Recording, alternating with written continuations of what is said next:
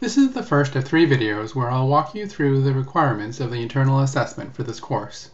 The IB requirements for the internal assessment are fairly specific and also fairly ruthless in terms of the marks awarded. Missing 1 point takes you down from a complete 100% to partial 50% in a category. So it's important to pay attention to details and make sure that you're following this guide carefully as you write your lab reports. The first part of the IA is the design.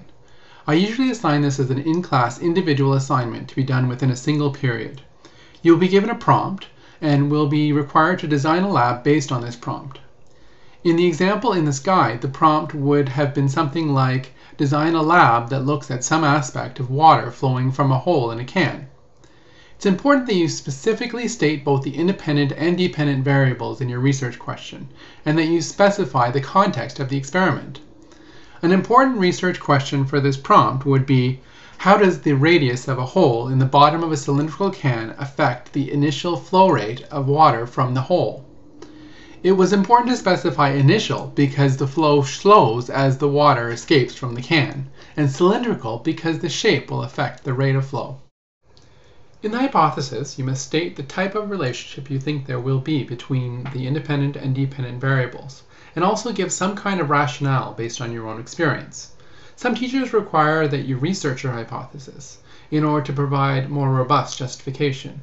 But as you will be planning these labs in class, you will not have a chance to do any research. The hypothesis for the example is, the flow rate of the water should increase as the radius of the hole increases, as it will allow more water to flow through the hole at a time.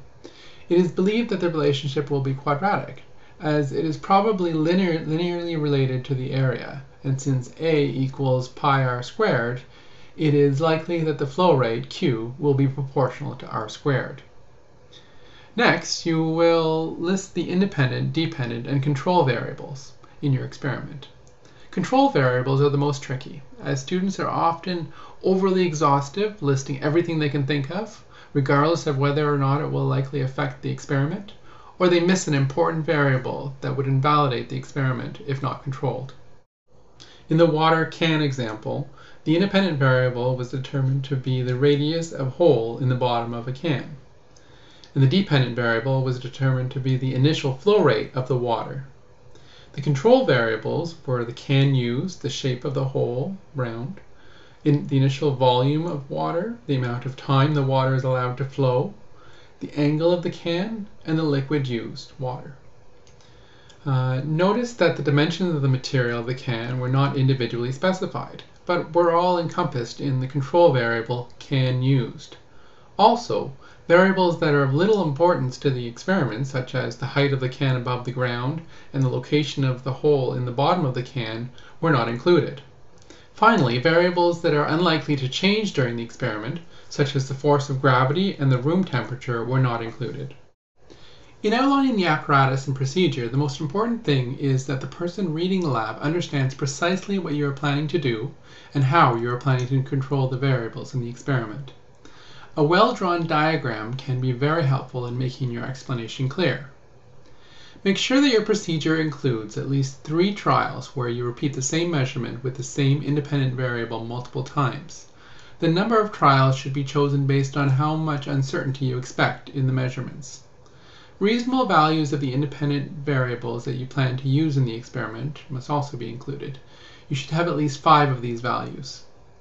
The settings on the electronic equipment, any calculations you will have to do in order to get your independent and/or dependent variables, and also some indication of how you will keep each of your control variables constant. This last point is actually really important. It might even be worth it if, once you've written your procedure, you go over it with your list of control variables and make sure that you've addressed each and every one of them.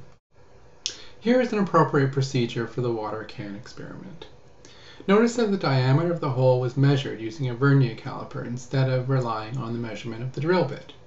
We will often be using well-worn equipment in our experiments, and it's important to rely on measurement rather than on labels. Certain control variables, such as the amount of time the water is allowed to flow, are specified explicitly, 5 seconds, but others are implicit, As it never mentions getting a new can, it can be assumed that the same can is used throughout the experiment and it doesn't need to be specified. Step 8 and 9 are sufficient for outlining the trials and the different values of the independent variables. And step 10 shows how the calculations that were made in order to determine the flow rate, which is the dependent variable. The planning section, like each of the 3 sections in the internal assessment, is evaluated out of 6. Each aspect is either complete, a 2, partial, 1, or not complete, 0. In order to get complete, the criteria has to be done almost perfectly. Most students get a lot of partials. The first aspect of design relates to laying out the experiment, identifying the variables, and formulating a good research question. Aspects 2 and 3 relate to the procedure. Aspect 2 is focused on making sure that all of the variables are properly controlled in the experiment, and aspect 3 is focused on outlining an experiment that is workable and will produce sufficient useful data. Notice how much emphasis there is on the procedure. It is well worth it to take the time to learn how to write a good procedure and to look over your procedure carefully after you have written it to make sure that you haven't missed anything.